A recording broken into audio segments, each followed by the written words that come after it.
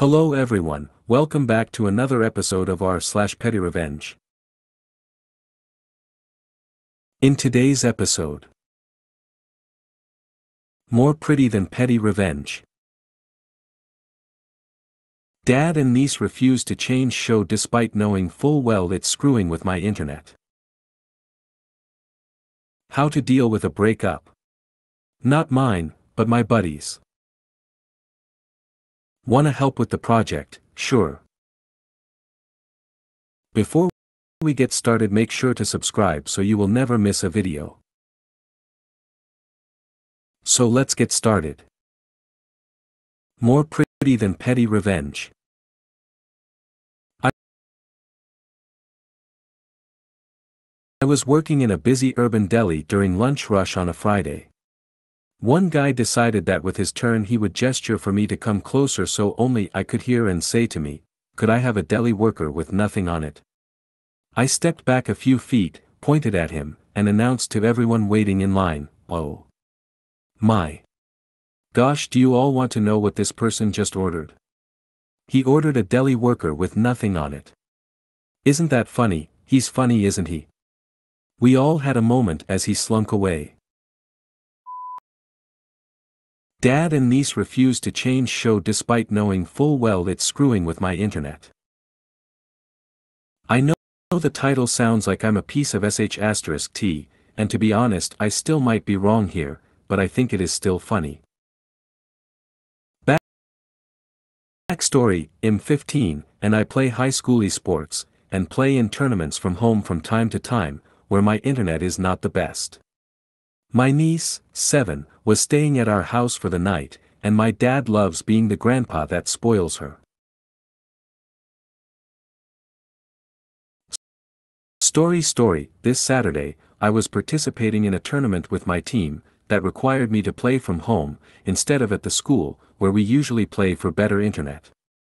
I informed this to my parents, and knowing my niece would demand to watch TV, asked them to turn on a movie rather than a show. My niece is a power hog, and said, "I'm going to watch what I want," which is typical for 7-year-olds, so nothing out of the ordinary. I asked my dad to do something about it, and sit down to start my tournament.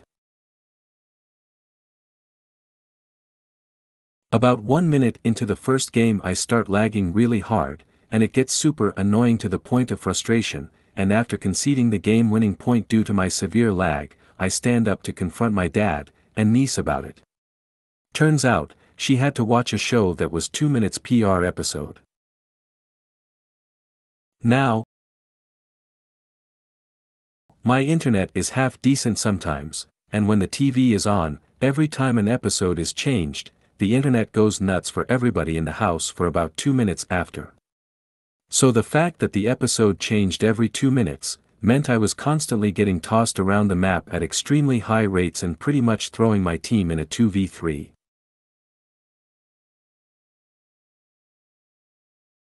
I asked somewhat frustrated if they would change the show to something longer, because my internet was going crazy because of it. My niece turned into a goblin and yells at me because she gets to watch whatever she wants. Then my dad says, "Whine about it, what are you going to do about it, leave her be." Knowing full well I was in a tournament, I thought this was rather unwarranted, and I went back to play the next game, elimination game, with garbage ping. We end up losing, and in an act of frustration, I tell my dad that because she can't watch a different show we lost that tournament, and he responds, "Cry about it, there's nothing you can do." The gears in my head start turning.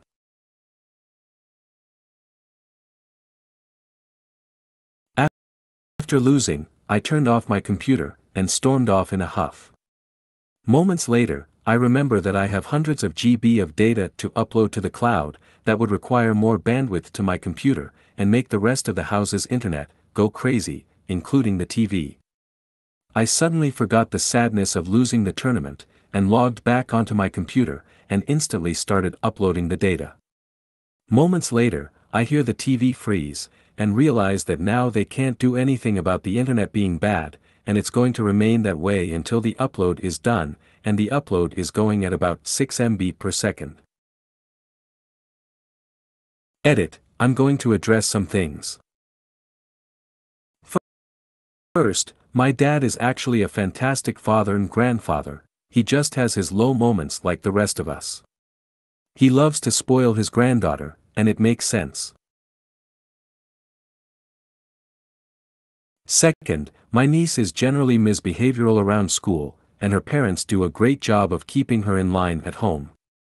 However, she knows rules are different around the house at other homes, especially her dad's parents, where she can cry to get anything. She knows how to get what she wants, and she just tries to exploit it a little much. Third, because I feel like some people are wondering, the game I play is Rocket League, and yes, high school esports is a thing.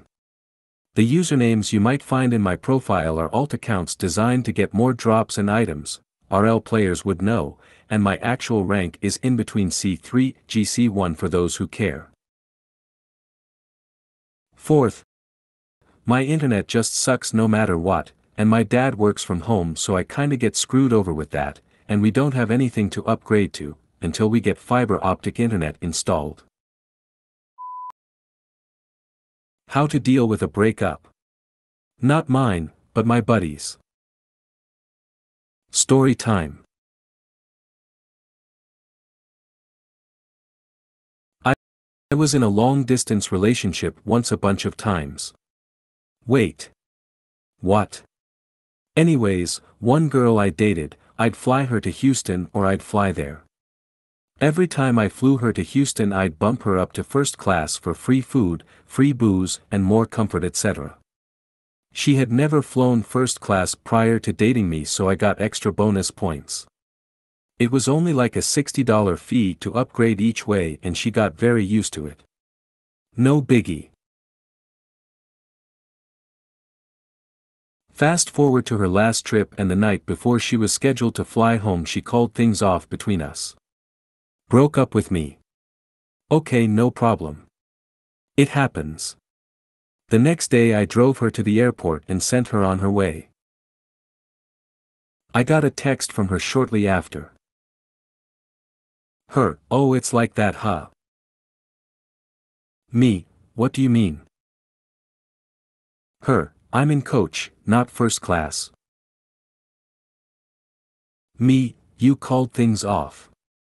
The extra benefits go along with it. You're lucky I didn't send you home on a Greyhound bus. Yeah.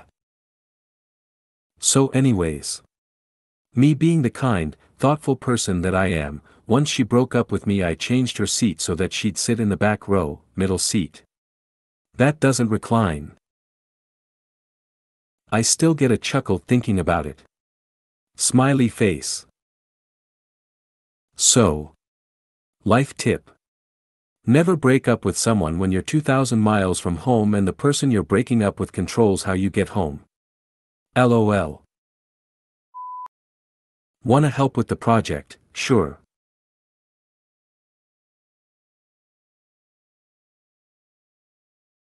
I'm a senior in college. Our college has a work-study program where you can work at a paid internship for college credit. The one I worked at was a software developer. Both me and my friend take it because we thought it'd be good practice for our career path.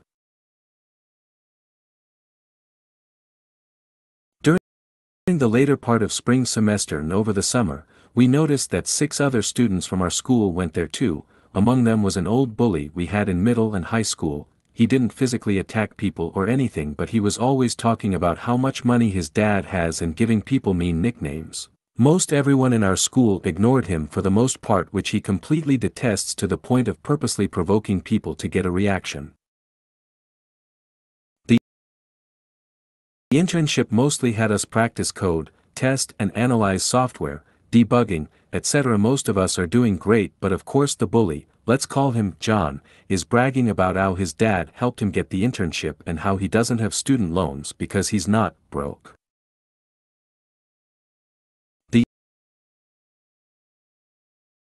The internship was like 5-6 months, but it only took 1 month for all the students to hate him and ignore him. We had explained to the other interns about how he bothered us in middle and high school and how we ignored him. he got mad at everyone but knew he couldn't show out as he'd be fired, so he just had an attitude with us during the internship. Which wasn't so bad until he tried to order us around and had to be told off by our supervisor for acting like he's our boss. This seemed to calm him down a bit, but not by much, as he still thought he was better than us and acted as such. Cue the petty revenge.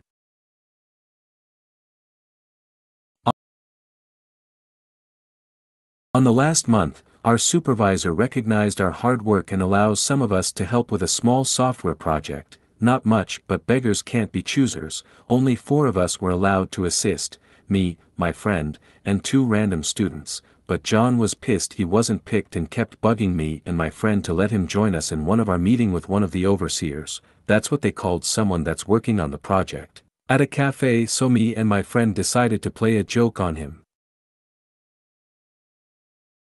We convince her to let him join us and we agree to carpool there. She drives and John raced to get in the front seat, so we had to sit in the back.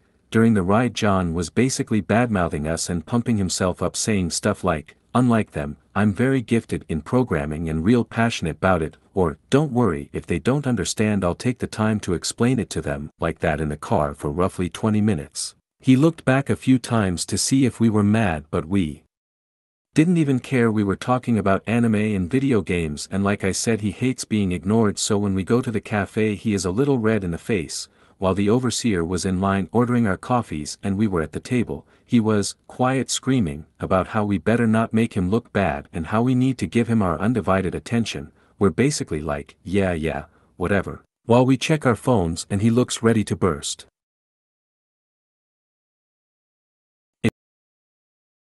If you couldn't tell by now, we were doing this on purpose because we know how he is. He absolutely hates being ignored or treated like he's not important, so we invited him just to piss him off by actively ignoring him. I didn't mention this earlier, but we convinced her to allow him to join us by saying he only wanted to observe and wouldn't be participating, so he really wasn't important to the meeting. When we finally get into the project, the 3 of us more or less ignore him, especially when he rudely interrupts someone to get his 2 cents in, and by the end of it he's completely pissed and yells that me and my friend are too unprofessional to help with the project and says it's complete B*******T that we were chosen, but he wasn't.